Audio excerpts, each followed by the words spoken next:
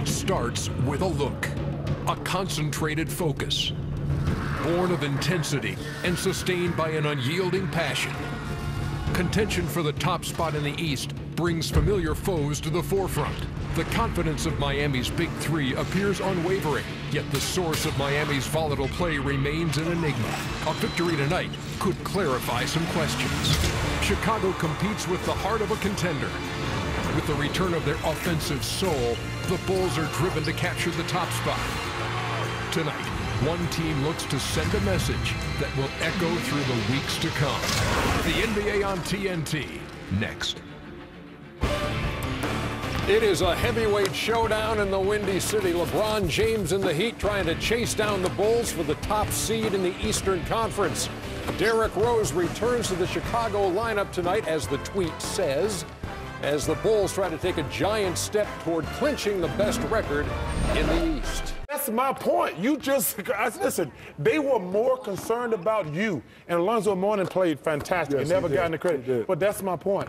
Dwayne Wade played great, and he's a great player. But I'm saying they were more concerned about you. That's why Dwayne went crazy. But that's the only point I was trying to make. You can say that, Ben. That's what I said. No, it isn't. You went around the bush. Yeah, he did. About Miami, you know, Eric Spoelstra says, look, it's not panic mode, anything like that. He said, you know, a signal.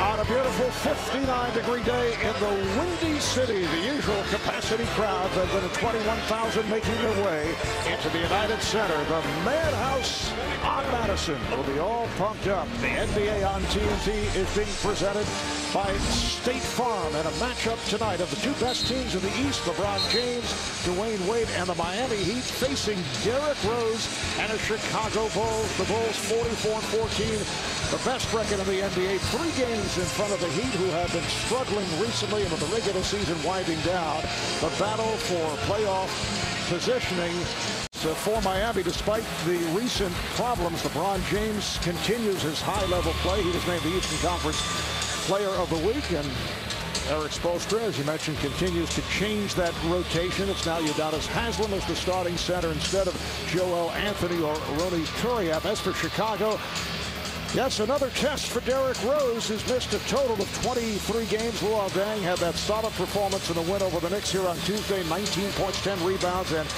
Rip Hamilton showing signs with 20 points in 20 minutes this past Tuesday, 18 coming in the third quarter. The officiating crew, Derek Stafford, John Goebel, and Brian Forte. And in talking with Miami head coach Eric Spoelstra earlier, he said, we're not in a panic mode despite splitting the last 10 games and losing their last 2 or 3 at home. Do you buy that? Well, I do. Remember Halftime in Chicago. We'll take a quick break, and then it's on to Atlanta for the Sprint halftime with Ernie Johnson, Kenny Smith, Charles Barkley, and Shaquille O'Neal. Possession game right now. They're getting more possessions than us, either off our turnovers or second opportunities. It's going to be a grind, guys. Look at the score right now. It's a grind. Inside track. James. Here comes Rose. Bulls on the run. Rose all the way. Rejected by James. It's a 3-on-1. Wade around Hamilton and scores. Where they change ends so quickly. You have a turnover, or they force a steal. They are out and running, and that time they had 4 red jerseys at the offensive end of the floor. And it results in a turnover. Watch LeBron come from behind. Rose doesn't expect him to be there. He sees the jerseys in front of him at the other end of the floor. Wade with the little head fake and then the floater along the baseline. This is where they're so devastating. If they get out in transition, there's almost nothing you can do. And that's why you just can't turn the ball over against them. But tonight, the Bulls have 11 turnovers that have turned into 10 points. For the most part, they've done a nice job. Cuts it to a 1-point lead. Watson now has 8 points. Oh, look out. No foul call. Just a lot of contact. Here's James. And things getting very physical. This started back in the first half. And LeBron James set that screen. Here's the first screen. LeBron, look, a little bit of a shoulder. That's a foul. It is a foul. All the way. He created that by driving the ball. Created a shot for his teammate on the opposite side of the floor. Kyle Korver coming off a standout game the other night. James draws the foul and hits. What a shot by LeBron James, able to get it off despite the fact that he was hammered by Taj Gibson. Ball fake, gets Gibson in the air, steps underneath him. A Wade-like move by LeBron James. And Tom Thibodeau was furious. Taj Gibson just lacking the discipline on that one possession. He's been so good all night, but you just can never jump at a pump fake from either. Giving Korver no space. Boozer, a bad shot. Had to get it off with the shot clock running down. And Wade able to beat the Bulls down court.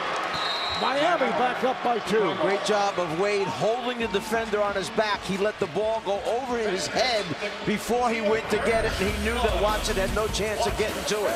The pitch ahead pass, look at him hold them off, over the head, and the finish by Wade. Wearing you down, and here we are, 2 minutes to go. And another tight one. Rose nearly stole it. Wade able to hold on. Little carry there by Wade. And somehow is able to score on a wild shot, banking it home. He shoot that lefty in the upset as he takes a timeout. Dwayne Wade doing it in his home city, scoring the last 10 points for Miami. Eric Spoelstra gave Wade that 5-minute break at the end of the third and early in the fourth. He's the freshest of the Miami players, and they've gone to him exclusively here in the fourth quarter, and he's delivering. It's his job to break down the defense. He just hasn't been able to get anything to go. Tom Thibodeau going defensive, offensive shuffle here. A sheet returns. Brewer is back. Wade losing Rose on a pick. Wade over a sheet. Here's James for 3. Yes! Miami is back on top with 49 seconds to play in the fourth quarter.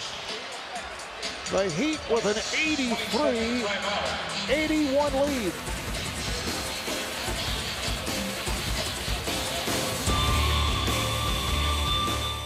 Director Ronaldo Moa, statistician Brian Taylor.